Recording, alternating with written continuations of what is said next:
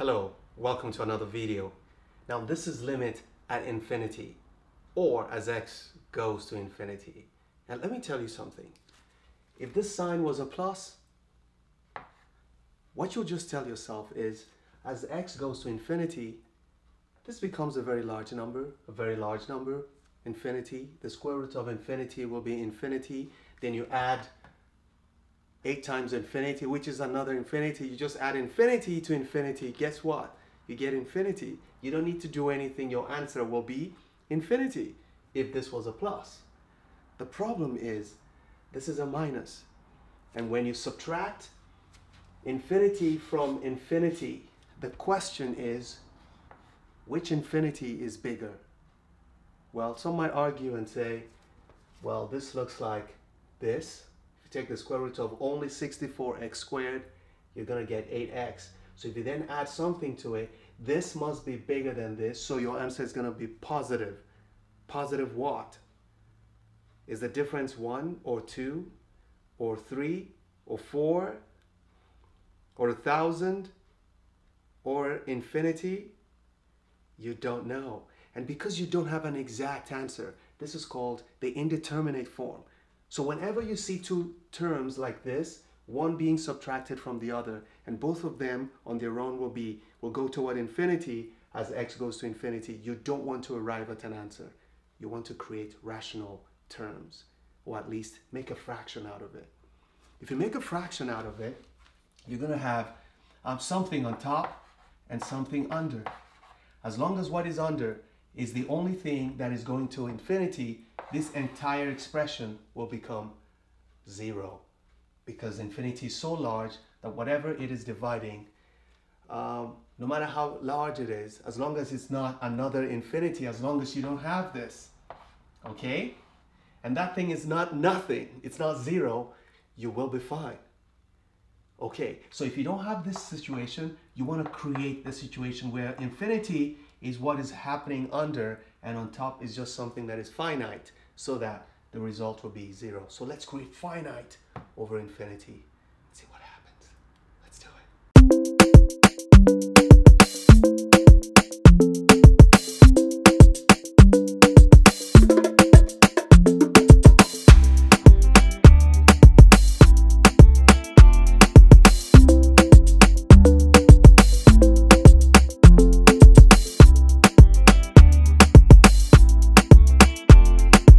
Okay, so the first thing you want to do is create rational expressions. That is, you want to create a fraction or fractions. Okay, as many fractions as you can create them. And how do you rationalize?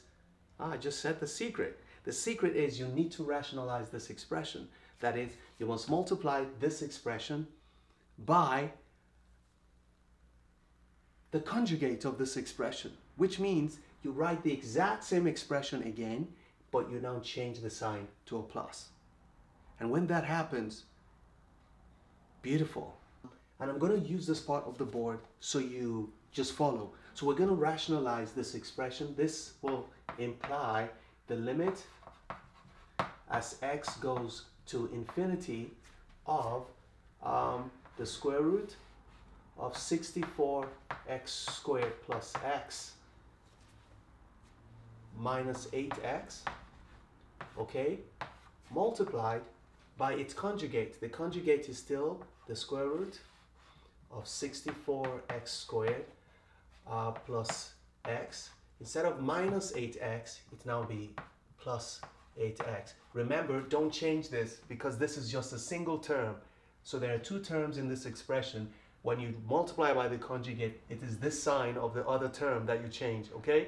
So when that happens, we're going to have this, but because we don't want to change the value, we have to divide this again by itself, so it's just 1, and this remains the same thing.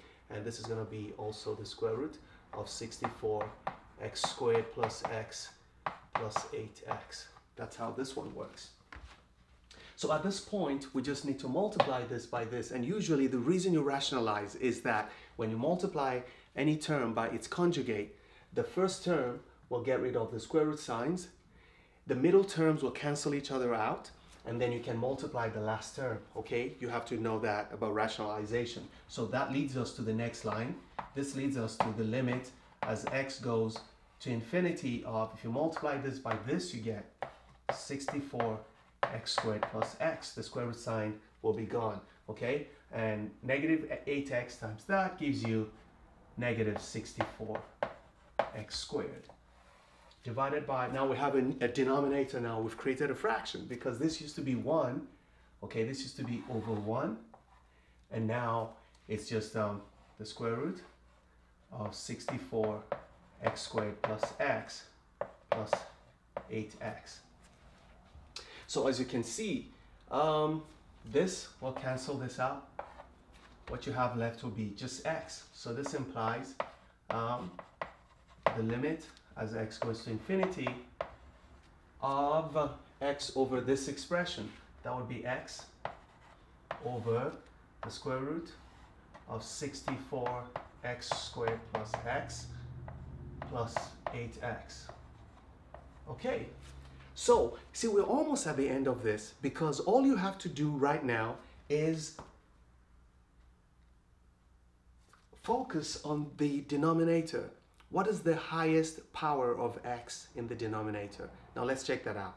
Okay, let's use this one. It's the same thing. If you look at 64x squared, when you take the square root of x squared, it just gives you x. Okay, and that's the same thing as what you have here.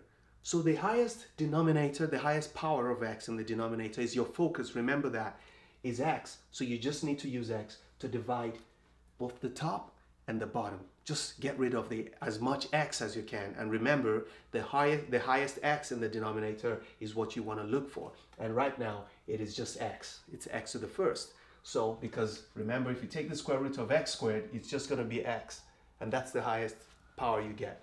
So let's do this. So we're going to say this is equal to the limit as x goes to infinity of, we're going to divide, so it's going to be x divided by x. Where did we get this x from? Remember, we're trying to get rid of the highest denominator, the power of x in the denominator. And this is going to be, we're going to divide this. I'm going to write it. Just watch me. There are many ways I've seen people do this, but this is my favorite way. Okay? Divide this by 64 x squared plus x divided by x plus 8x divided also by x. Okay? Everything gets divided by x, and it makes life easy because this is going to give us 1 on top,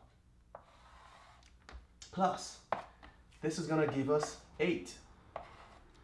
What will this give us? Okay? Now, this is what you must see. Dividing a square root term by x is like dividing that square root term by the square root of x squared. Okay? So it's as if you wrote this. The square root of 64 x squared over x squared plus x over x squared. I hope you see that, because that's exactly what's going on. Because when you push x under the x square root sign, it is squared, because by the time you take the square root of it, it will come back out as x. Okay, so that's the only thing, and it makes things really, really quick for you. So this is going to be the limit as x goes to infinity of, we end up with 1 over, see what happens at this point. X squared takes out x, so you have the square root of 64 plus, what do you have here? 1 over x. You see that? Plus 8. This implies as x goes, remember I talked about that fraction? That's it. Because x is now going to infinity and you're dividing 1 by a super large number, well, you end up with a 0. Okay? So you end up with 1 over the square root of 64 plus 0. That's what you get, plus 8. Well, what is the square root of 64 plus 0? That's the square root of 64, which is going to be 8, which is going to be, now you see the answer. That's going to be 1 over square root of 64 plus 8, which is equal to 1 over 8 plus 8, which is equal to 1 over 16. Now that's your answer. Now the focus shouldn't be on the answer. The focus should be on the fact that when you have two terms that would be infinity subtracted from each other, you should rationalize it. And that's the process of rationalizing. And this is how you get your answer. If you learned something, make sure you give this video a thumbs up. Make sure you give it a share. Make sure you give it a good comment. Make sure you subscribe, and make sure that you hit the notification bell so that you know when the next video is up. My name is Newton Okeoye. See you in the next video. Until then, don't stop learning, because those who stop learning have stopped living.